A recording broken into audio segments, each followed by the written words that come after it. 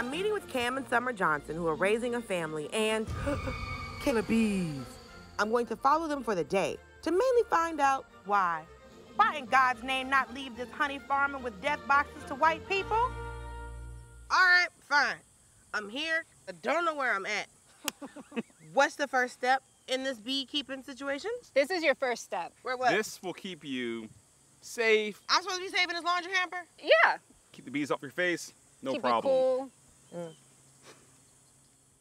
I think one of the reasons black people haven't gotten into beekeeping is because of the outfits. No, they're bland and boring. So I put my own together.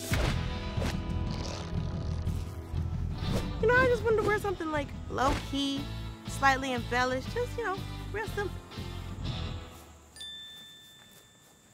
Whoa, that's a bee suit. Right, a little pop, a little razzle-dazzle. I mean, you look like a big flower. They might try to pollinate you. She's gonna get stung. All right. Now, as black people, we're in a constant state of danger, right?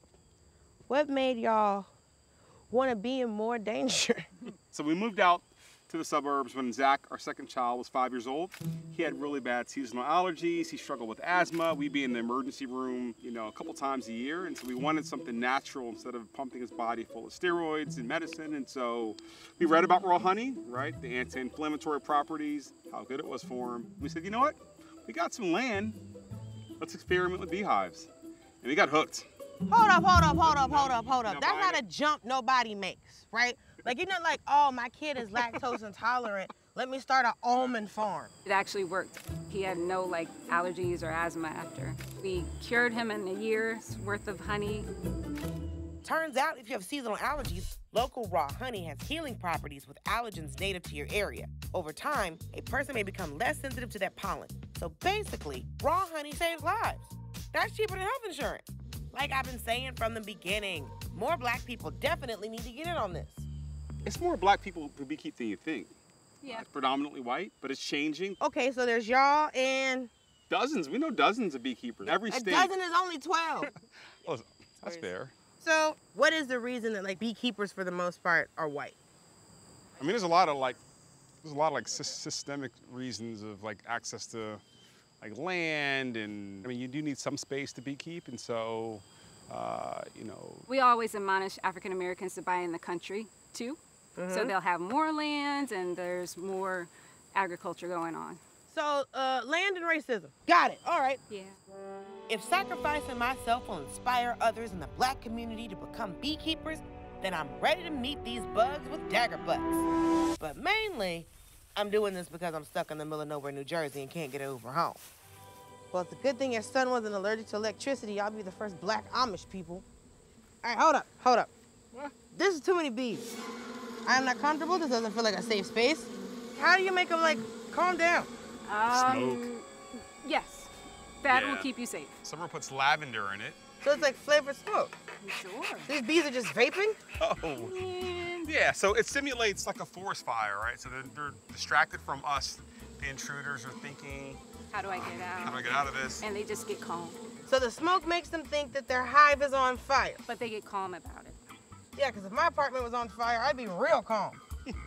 Sounds insane.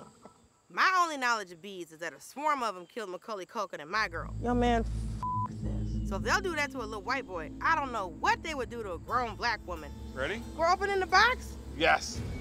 1, 2, They look like they get mad. 3. Let's do it. Ah! It's dripping! Smoke them. That's your job. Nice. Keep them smoked. See? You're doing Yes, great. girl. Doing Smoke. great. See? Calm them down. See all this honey here? Oh, they just busted out the frame.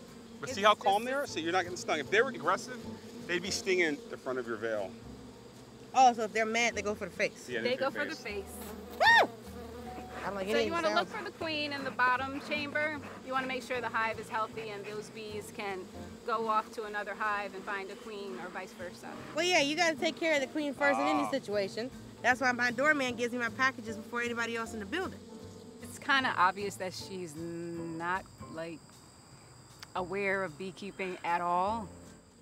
So, can you tell me more about their behavior? See what I did there? Now, isn't honey just regurgitated? Bee vomit. Yeah, it's bee vomit. Hey, America, honey is bee vomit.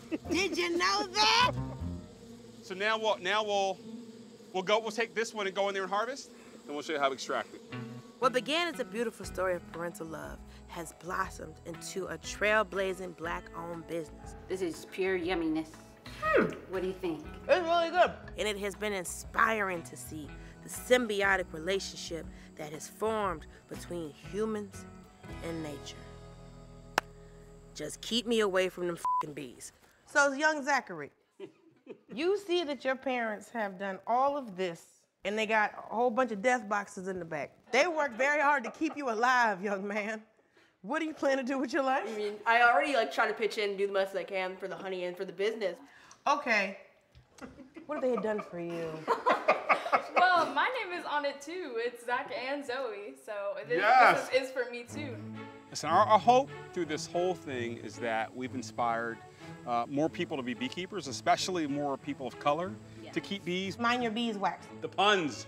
To everybody. Anybody who Black, white, reaches green, out, purple, yeah. we're willing to help. Help them get started, help them point them in the right direction, talk about the books, the beekeeping clubs. Those that can do it, you can do it. Yeah. I really hope we made a beekeeper out of her, you know? I think we did, right? She's not too far from us. Change my mind. No. It's trash. No.